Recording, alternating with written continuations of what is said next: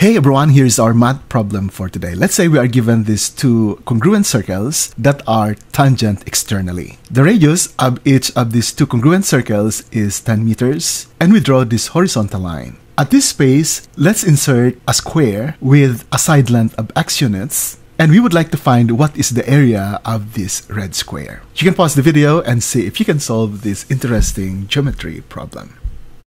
Now let's solve this problem together. Let's begin by doing some construction. Let's call the first circle as circle O, and let's call the point of tangency of these two circles as point P. Then the point of tangency between the circle and this red square is point Q, and let's connect the center O with the point of tangency Q. Here, OQ is another radius, therefore its length is also 10 meters. Then from the center O, let's drop a perpendicular line segment. Let's call this as line segment OR. So we have here a 90-degree angle and another 90-degree angle here. Let's call this point of tangency of the second circle and the horizontal line as point T. Then from point Q, let's draw another line segment that is parallel to RT and perpendicular to line segment OR at point S. Now, since the height of our red square is x here, it follows that SR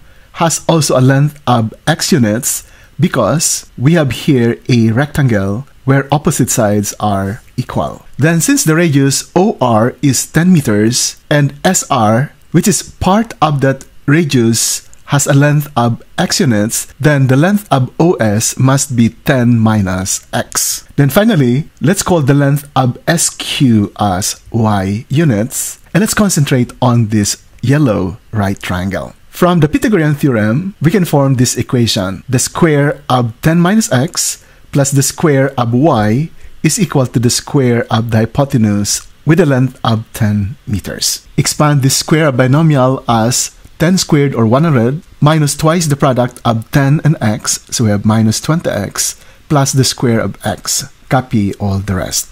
Subtract 100 from both sides and solve this equation for y squared to arrive at y squared equals 20x minus x squared. Then let's take the square root of both sides to find the value of y. Since y is the length of this side, y must be positive, so we just take the principal square root of 20x minus x squared. Let's keep this result for a moment. We are going to use this later on.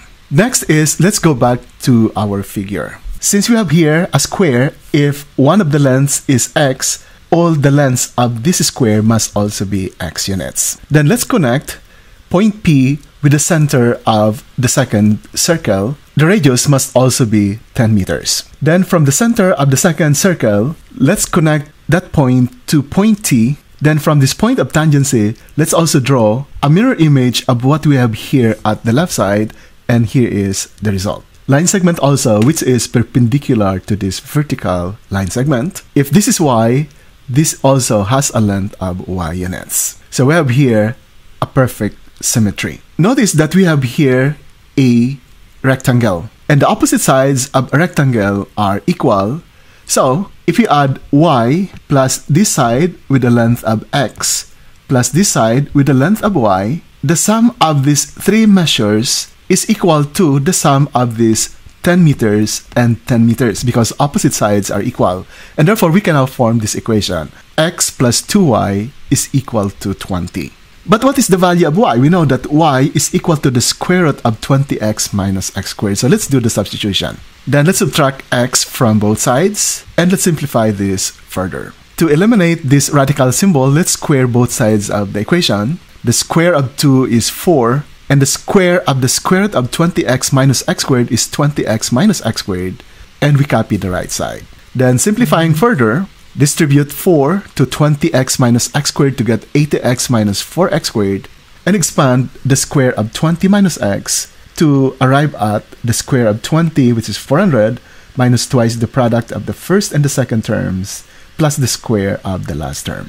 Then let's gather and combine like terms. So we add 4x squared to both sides to arrive at 5x squared at the right. We subtract 80x from both sides of the equation to arrive at minus 120x at the right, and we copy 400. Nothing is left at the left side. Then let's rearrange the terms. There is a common factor of 5, so let's divide each of the terms by 5 to arrive at x squared minus 24x plus 80 equals 0. And this is a quadratic equation that can be solved using factoring. So using the tic-tac-toe method, the factors of x squared are x times x. The factors of 80 that when added will result to negative 24 are negative 20 and negative 4. Notice that if you multiply x times negative 4, we get negative 4x, and this x times negative 20 to get negative 20x. When added, the result is negative 24x, which is the middle term. So the factors of x squared minus 24x plus 80 are the quantity x minus 20 and the quantity x minus 40. We copy equals 0. Then using the zero product property, x minus 20 is 0 and x minus 4 is also equal to 0, which means that x is equal to 20 and x equals negative 4. Notice that the radius OR is 10 meters and x is just a subset of OR. Therefore, x cannot be more than 10, and so x equals 20 is an extraneous root. We only accept x equals 4. So when x is equal to 4, substituting now that value for x4, the equation that we set aside, we now have y is equal to the square root of 20 times 4 minus the square of 4, which is equal to the square root of 64, or y is equal to positive 8. So we now have the values for x and y. And we can now find the area of this red square by just squaring this x.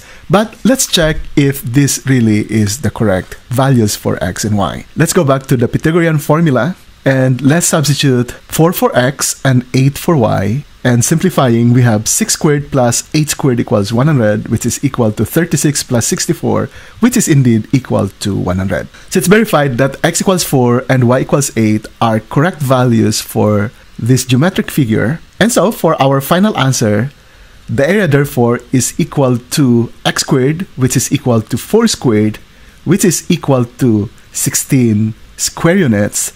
And this is now our final answer. Thank you very much, and we hope to see you again on our next video. Bye for now.